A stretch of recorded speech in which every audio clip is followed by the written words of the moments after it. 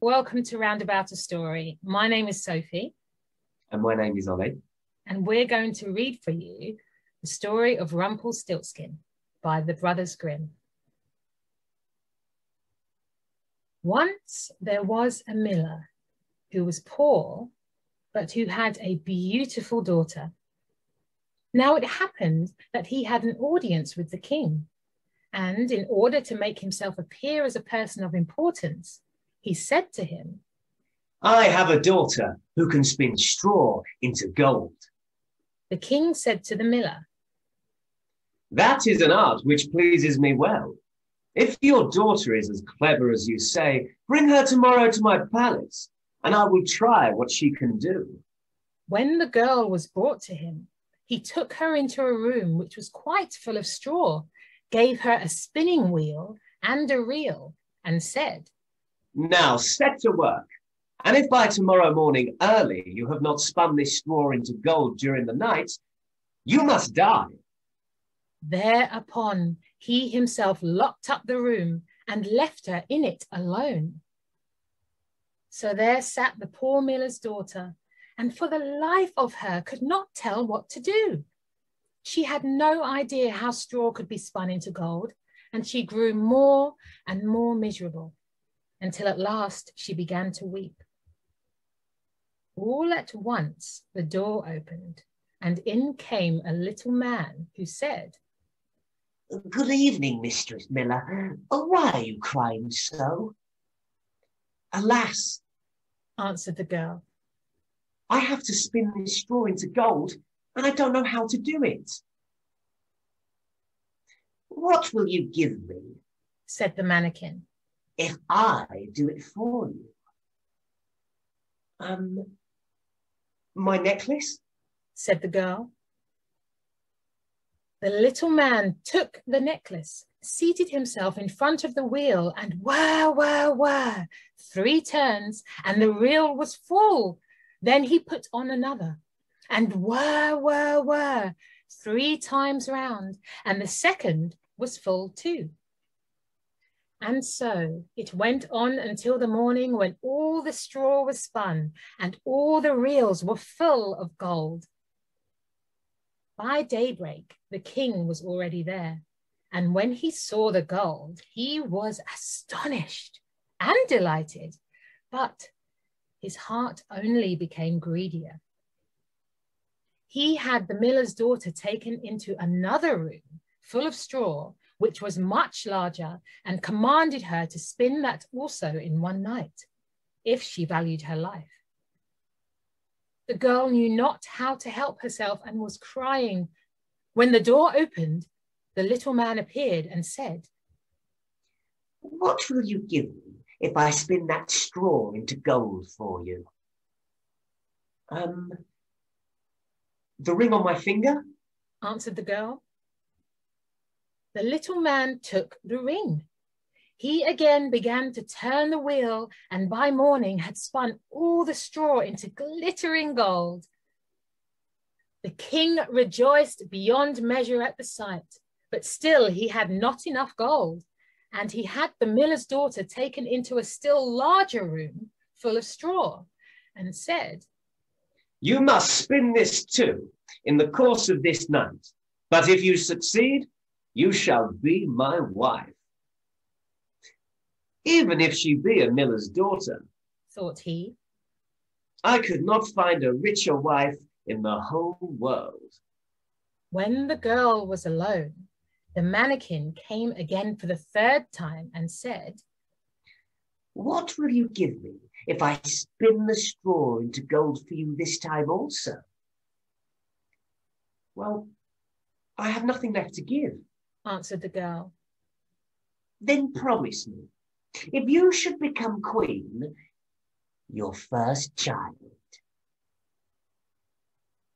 Who knows whether that will ever happen, thought the miller's daughter. And not knowing how else to help herself in this strait, she promised the mannequin what he wanted, and for that he once more span the straw into gold. When the king came in the morning and found all as he had wished, he took her in marriage, and the pretty miller's daughter became a queen. Yay! A year after, she had a beautiful child, and she never gave a thought to the mannequin. Suddenly, he came into her room and said, Now, give me what you promised. The queen was horror-struck and offered the mannequin all the riches of the kingdom if he would leave her the child. But the mannequin said, No, something that is living is dearer to me than all of the treasures in the world. Then the queen began to weep and cry so that the mannequin pitied her. I will give you until 3 days' time, said he. And if by that time you find out my name, then you shall keep your child. So the queen thought the whole night of all the names that she had ever heard, and she sent a messenger over the country to inquire far and wide for any other names that there might be. When the mannequin came the next day, she began with Caspar, Melchior, Balthazar, and said all the names she knew, one after another. But to every one, the little man said, That is not my name. On the second day, she had inquiries made in the neighborhood as to the names of the people there, and she repeated to the mannequin the most uncommon and curious.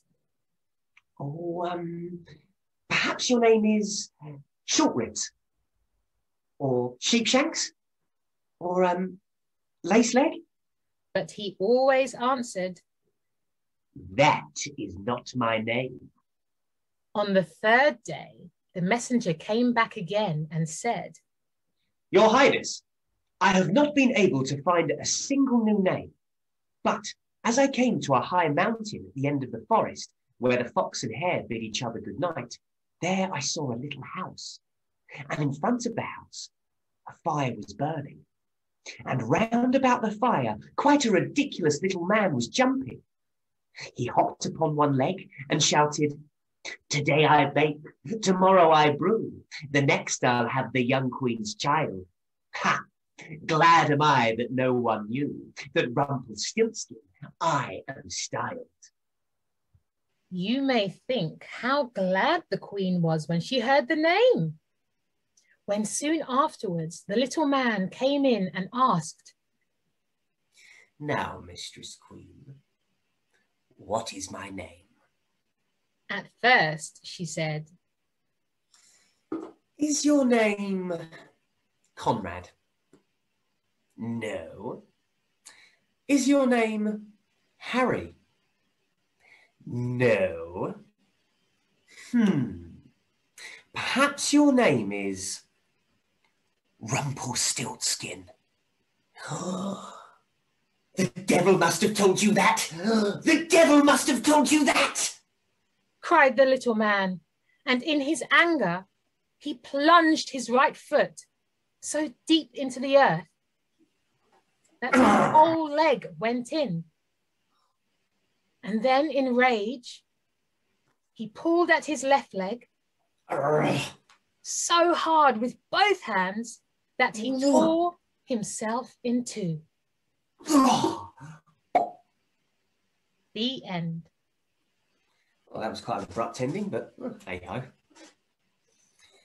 Now, we know that times are tough, and that's why our Roundabout stories are here for you to view.